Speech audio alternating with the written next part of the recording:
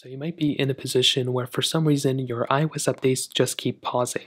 Now this happened to me a lot yesterday when I was updating all my phones to iOS 16.4, and I've never really had this happen constantly like it just happened yesterday. So the reason and the way that I ended up fixing it is basically by restarting my phones, but even that didn't end up fixing it really for a lot of them.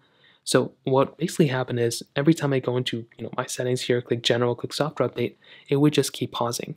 I couldn't really find a reason why this was happening per se, but the way that I ended up fixing it for a lot of my devices was by exiting out of this panel, going back into settings right here, clicking back into general, clicking back into software update, and that is one thing you can try to see if that ends up fixing it. But in my personal opinion, that didn't really fix it for a lot of my devices.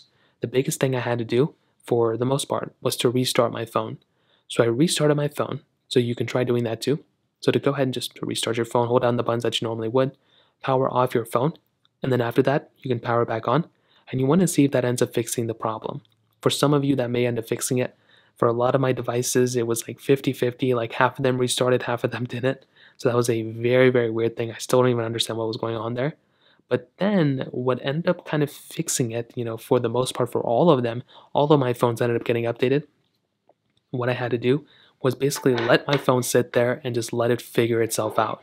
So what was going on was I think maybe there was a network problem I was having or whatever.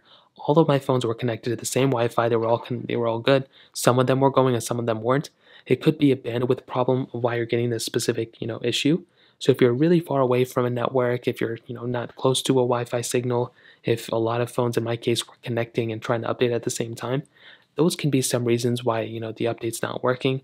So that may have been an issue and there may have been a reason why that was happening. But the best thing you can do, in my opinion, is make sure your phone is connected to Wi-Fi and let your phone sit there, and over time it will eventually update. So it can be a little annoying, especially if you're in a rush. If you let your phone sit there, let it be plugged in as well, it can then go ahead and kind of update, and that probably will end up fixing it for you. So that pretty much covers it up. If you have any other thoughts or questions, let me know in the comment section below. Hit the like button, that would mean so much, but definitely hit that subscribe button. More importantly than everything else, I love every single one of you guys. Hopefully I'll catch you guys in the next video.